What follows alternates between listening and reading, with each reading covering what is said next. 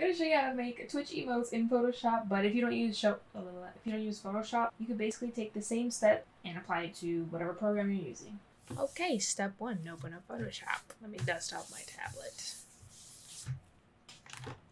Right, so you open it, you start a new document. You're gonna want to change the size to 500 by 500 pixels, 300 resolution. My reason being is it's big enough for me to work comfortably and add detail, but not too big to where I'm adding too much detail that's not even going to be shown in the emote size anyway, because you have to downsize it from here as well. But I know some emote artists just start at the size that you upload it to Twitch anyway. But this is how I do it. So you have your background layer. You don't want to draw on your background layer, so make a new layer by going here and make sure you're on that layer. Now I will take a brush, any brush, it does not matter at all. I just like the way this one looks. From here you do your sketch process. Make it as messy as you want, it doesn't matter. We're gonna do a fade emote. Okay, so this first part is just you sketching out the very basic idea of your emote design and placing things where you want and getting a feel of how you want the whole emote to come together. Once you finish that, over by the layers tab, you will see opacity. You want to bring that down really low so that you can just barely see it. Make a new layer and then start the next step. Once you have that finished, you should have something like this, just a very rough, messy sketch. Now you want to go over and clean up your design. You're still in a sketch process, but you're now in sketch number 2. So here you also might want to add a little bit more detail of things that you didn't put in the first part, like maybe define the hair strokes more or little details on the face. Once that is finished, I hide layer 1 by clicking the little eyeball, and I change layer 2, which is the sketch we just did, the second sketch, to a lower opacity and make a new layer.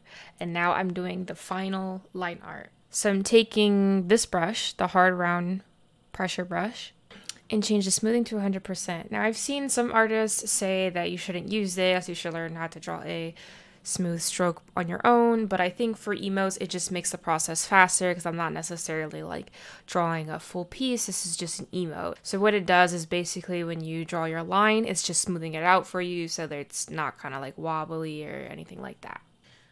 Okay, pause because it's going really fast, but next is the coloring step. So first you want to make a new layer. That layer goes below your line art because you want the line art on top. So on this new layer, I'm going to fully select fade with the lasso tool. And after this, I'm going to paint bucket in a gray. So now that you have this, I'm going to make another new layer. And Alt, click in between these two is going to make a clipping mask. This is basically saying this is the visible boundaries in which your color can go. So when you're on the clipping mask layer, no matter where the brush stroke goes, it will only apply to where the gray is since it is clipped to that layer.